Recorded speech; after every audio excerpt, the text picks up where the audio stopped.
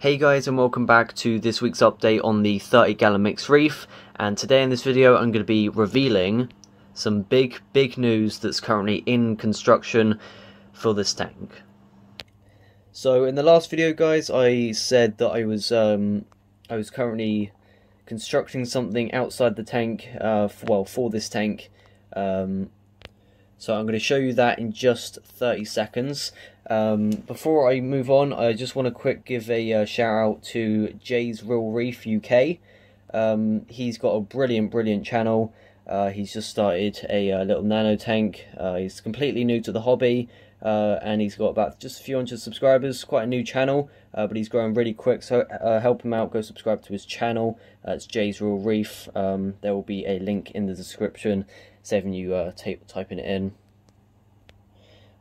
So yeah, I did post a community post yesterday, revealing what I'm doing. So some of you may already know, and my membership members already know as well. So without further ado, I'm going to turn the camera around and show you what I've been up to. Alright, so here it is guys. Excuse the mess, but yeah, this is what I'm up to. Rescaping the tank. This is what I've got so far. I've obviously nowhere near done. Probably about halfway through it. Still got to do a little bit more work on this sculpture here. I'm currently doing this one right now.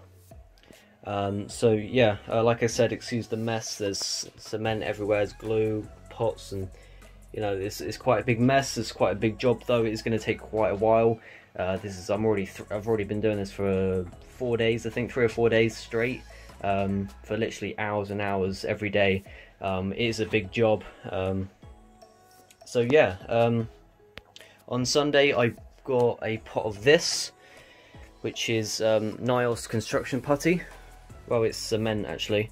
It's really solid. This is the second pot. I've already gone through a whole pot, which is down there, along with piles and piles of Marco rock. Yeah, this is really good stuff. It's really held together this whole scape, really solid. It's absolutely brick solid. And I saw some other people using it as well, and they were complaining like it's really, you can really notice it. But to be honest, you can't really see it. This is all putty here, and you can't really see it that much. So look, all this is cement. It kind of just blends with the rock a little bit. It's like a really light grey. When it's fresh on there, it's kind of like this dark, nearly black colour. It's really dark brown.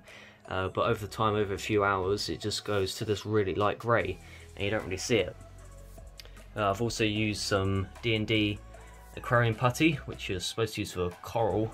It usually doesn't do a great job for big structures like this, but it's good to hold together these tiny little pieces here. Little bits of rubble. I've also used super glue as well. You can see all this white streams of it all over to make sure it's really solid.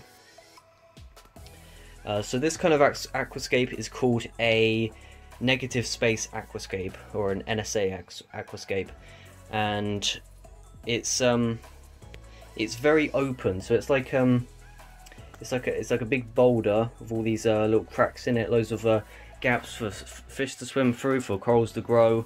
I think it's a really nice design, what I've done here, and starting to do with this one here. So all of this is Marco rock. There's a couple pieces like this ledge here.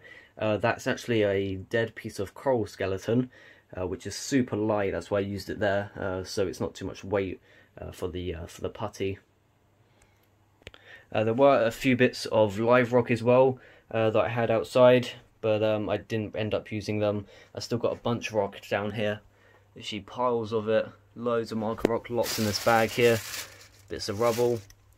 So all these pieces were big boulders, like they were quite big pieces. And what I did is I got a chisel and a hammer, and I broke it all up into all these rubble bits, some of these medium-sized pieces. And I've stuck them all together into the shape like this. So consider guys, this is the first time I've ever done something like this. I usually just put stacked rocks one on top of the other, just kind of leaning them up against each other. Never ever attempted to cement them all together, creating a tree type structure. I thought it'd be a lot more difficult. I mean, it is, but I thought it'd be a lot more problems, like, you know, it breaking or falling apart and stuff. But no, it's just very, very time consuming. You've got to take your time with it, but I got all the time in the world to do this. So this is all I'm doing right now, just creating this. As soon as I finish this video, I'll get back onto it. This video is going to be in 2 parts because I don't want this video being too long. So the second video I'll do on this will be the scape finished, and me I'll do a little video of me putting it into the tank and taking all this apart, well, all the rock scape apart, all the corals taken off, and then replaced onto the new scape. So it is going to be a big job, very stressful, very time consuming, but we will get there hopefully before the end of the week. So let me know what you guys think of this scape. Yeah, I think it's coming along really, really nicely. This piece is one of my favourite pieces here. It's really played. This was quite difficult to get on because it's such a heavy piece. I had to use super glue, 2 different types of aquarium putty, the D&D one and this one right here, which is by, I don't know how to pronounce that, but this one here, and cement. So 3 different types of things just to stick this plate, and I've got this boulder on top of it, cemented down to weigh it down. That's a really nice piece there. I'm really proud of that. I got a template down, just some lined paper all sellotaped together for the dimension surface area of my tank. The reason I'm doing 2 separate sculptures, one of the reasons being I think I prefer it because I kind of want a little bit of a valley between the 2.